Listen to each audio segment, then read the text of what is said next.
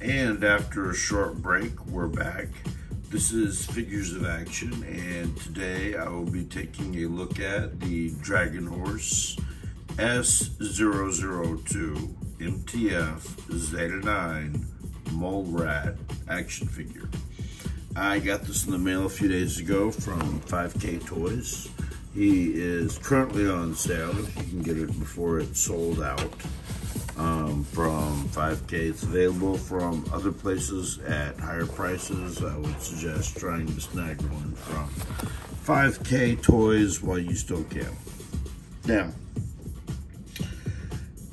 this and the DHS001 Red Right Hand are both action figures based on a community collective of art, stories, and all kinds of stuff based on the SCP Foundation. So if you're interested in that, you can look that up. I think it's Secure, Capture, Protect.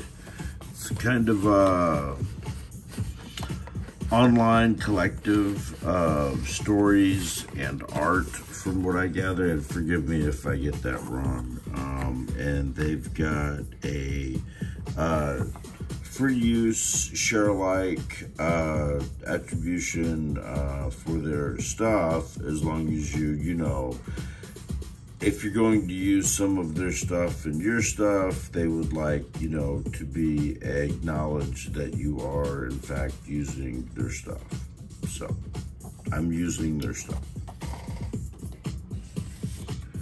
All right. This is the figure. Now, I didn't know anything about SCP, but I did know that Dragon Horse made some really cool looking accessories that I'd never picked up because they get expensive really, really fast because they're highly detailed and very cool. This was a military looking guy in a hazmat suit, which is something I hadn't really seen before, so I thought that was really cool, which is why I wanted to pick it up. I'd originally wanted to get one of the Red Right Hand figures, but missed out on that one. So after having this guy for a couple of days, I have a few thoughts. Very well articulated, a lot of details and sculpt on this guy. The articulation, like I said, is very good. I love the accessories. I love that he's got the air tank, he's got the gas mask.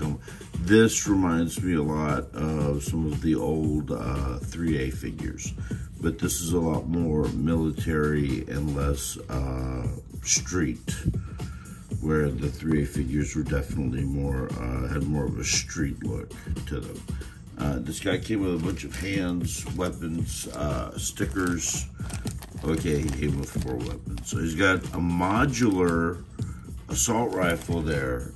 Got a modular submachine gun. What I mean by modular is the scopes and silencers both come off. This one has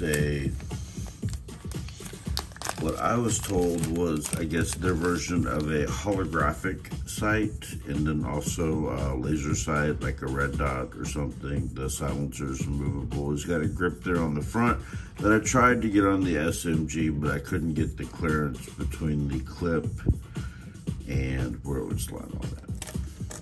Anyway, and he came with these labels.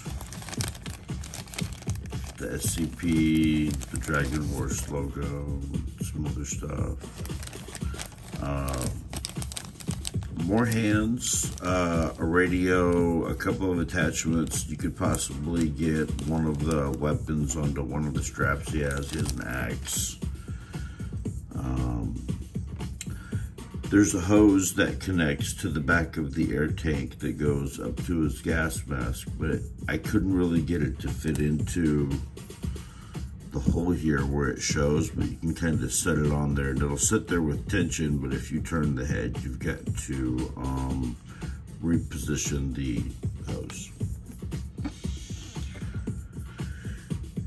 came with a sidearm that honestly was so hard to try to get into the holster. I actually had to use a little bit of silicone shock oil on the barrel to be able to get it to slide in there, because I was pretty sure it was going to break trying to get it in there the first time.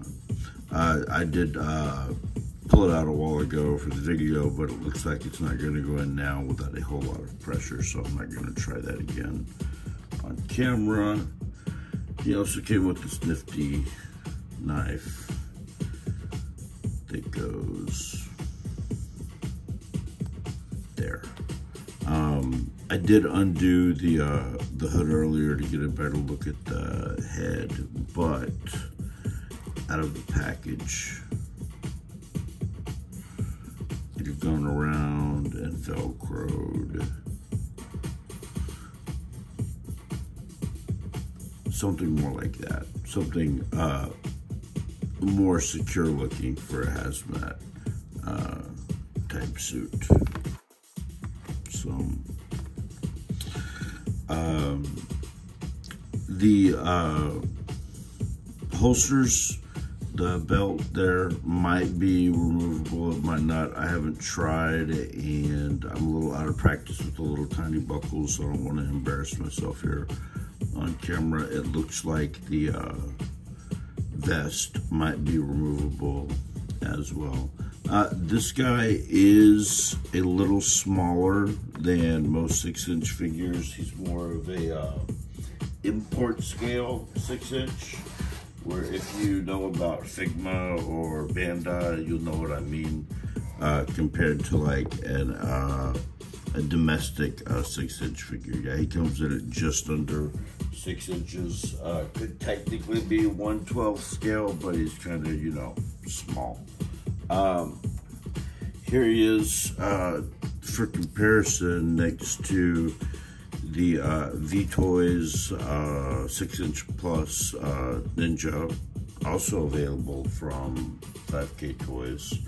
And here is the DLZ Toys Skull Sergeant figure, also next to him, wearing the Spec Ops type head, as opposed to the skull head that he also has. But that's another figure.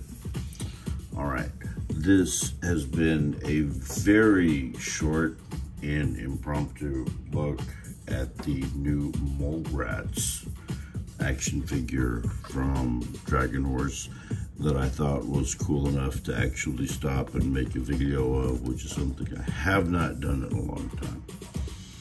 All right, that's it. See y'all next time.